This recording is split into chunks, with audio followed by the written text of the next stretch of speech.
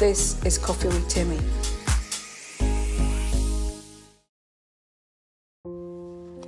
Just the other day, I read that was a cartoon that said the older people get, the more of the Bible reading they do. And it made me laugh because at the end, it also says they realize that they're closer to dying. Next year, I'm going to be reaching a milestone age-wise, and it's really bothered me. I've been so up and down about it. I've actually been scared of reaching this age. It's almost like I want this year to stretch, a little bit longer, even though I want it to end. So I've been very contradictory in my feelings, in my thoughts. And I spoke to a friend of mine. If you don't have friends, you're losing. You're missing out on such a big thing. And you don't need many. I've said it so many times that I don't think I have more than 10 friends. And that probably feels like a disservice to people who are my friends, if you understand what I mean. But I think if I really count, even everyone that I know, I think my friends might not be more than 15. And I'm so happy about it because these are people I can count on, this and people I can relate to. These are people who know me. And I've met every one of them at different times of my life. But going back to this friend of mine.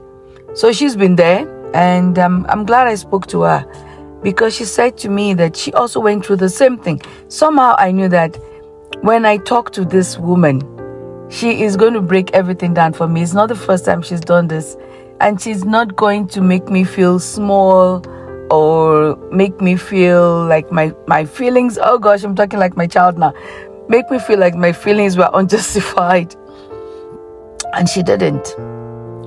We tend to look at, I tend to look at, and I'm sure most of us do, the thing we call success as the things that society has deemed to be success for us.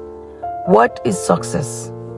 And I then had to ask myself, am I successful? Because the bottom line of all of this feeling, it's really, how do I feel I have done in the years that I have lived? Have I been successful in any way, or just have I been successful? And that was the crux of the matter. And if I change the word success is, if I don't look at success as the way the world has defined it for us, then I am successful. And if I can be content and be happy with my decision and my definition of success, then it's going to be all right. It's going to be all right. This took me to talking to other people. I asked different people what success is. And another friend of mine said, it's peace and contentment. To him, success is peace and contentment. To be at peace with whatever is around us, with people, with his work, with his ministry, with his career, whatever it is that we're doing, to be at peace and to be content. I think that's the problem with most of us, if not all of us. Being able to be content with what we have, not wanting more, just being happy with where we are, with what we have. It goes a very long way. And it's difficult, isn't it, to not want something else. And I realized that for now, like this year, people were asking me, what did I want for my birthday? And I realized I really didn't want a new thing, in the sense that I am happy. I think I have everything that I want, but I would like it on a better level. So that also means I'm not content, isn't it? I mean, I have a car and it's a good car. It takes me everywhere. It's an old car, but it takes me where I need to go. It doesn't break down. It's been a very faithful car. But I would like a newer version. I would like a brand new car. Does that mean I'm not content? I would like to go on holidays, for example. Does that mean I'm not content with what I do during my vacation time? I would like to wear designer brands more. Does that mean I'm not content? Because I'm not going around in rags. I don't think I look bad. I look good for my age. And so I then I asked other people as well. Someone else, two people actually said for them, success means they've achieved everything they've set out to. And for as long as they haven't achieved it, then they're not successful. And again, I look, these things that you set out for yourself, are they personal goals that came from your values, or are they goals that have come from what the word says we should have done? You know, when you look at other people, and the truth is, it's so difficult not to look at other people. It's not so much as being envious of them or jealous of what they've accomplished. But they're there. It's just they're there. You know, you all know other people who are your age and they've done this. People who are older and they've done that. And it's just not easy to not see them and to not compare yourself. So this wonderful woman that I spoke with, she also mentioned that in a group of her classmates, there are those who are going through stuff that when you hear it, you're just so happy you're not there. There are those who are sick. There are those who haven't made it to the age that I'm going to be, by God's grace.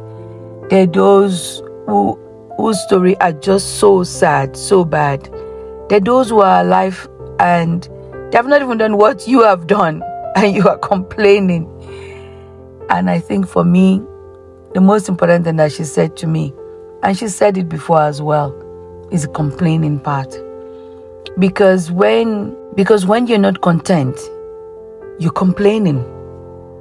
Whether you're complaining loudly, whether you're complaining inside yourself, you are complaining about not having done this, not having achieved this, not having done that.